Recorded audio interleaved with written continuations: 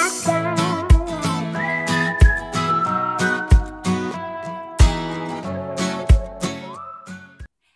my happy readers, it's Bedtime Stories with Issy. Are you ready to share a new story? Well, I have chosen a very caring book to share. The title is The Little Ghost Who Didn't Like to Be Scary. If you have this book at home, you can read along with me. The author, the person who has written this story, is Isla Wynter, and it's been formatted by Peryton Press. Now in this story we're going to meet Layla, a little ghost who knows that when the clock strikes midnight she has to be scary, but she doesn't want to be. Shall we read and find out what happens? The Little Ghost Who Didn't Like to Be Scary.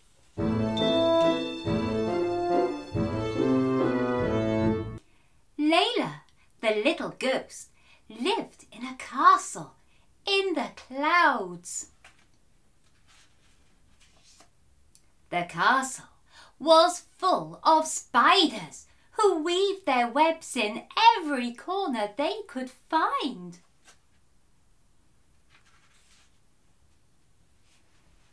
Layla loved flying through the castle and playing with the animals who lived there.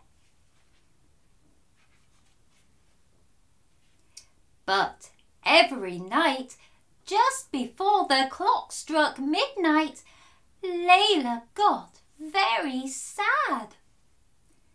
She was supposed to haunt the castle, but she was afraid. To be a proper ghost, she was supposed to make the gates creak and blow out all the candles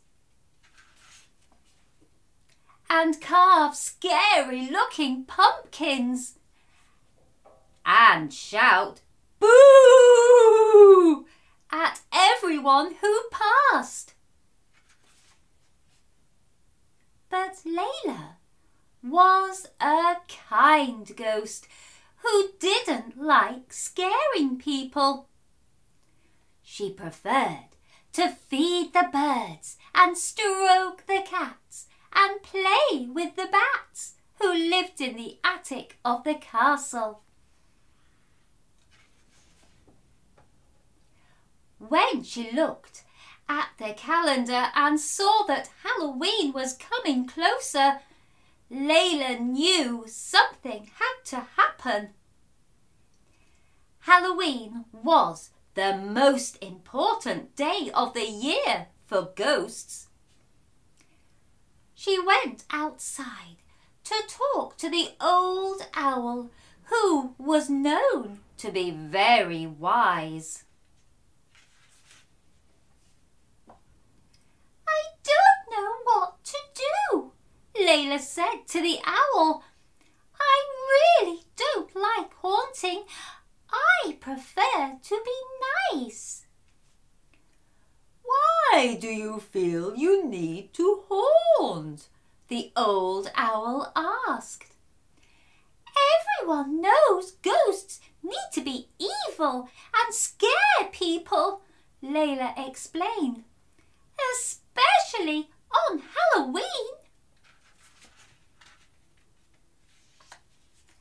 "Just because everyone says that doesn't mean it's true for you," the wise owl said. "Sometimes you need to do what feels right." Layla thought about that for a long time, and then she decided that the owl had been right.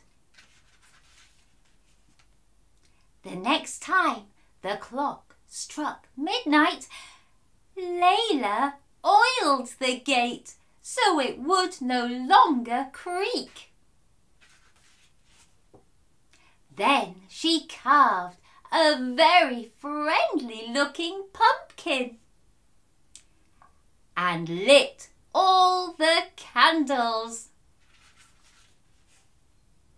Then she sat down with her friends without shouting boo. She was a very happy ghost.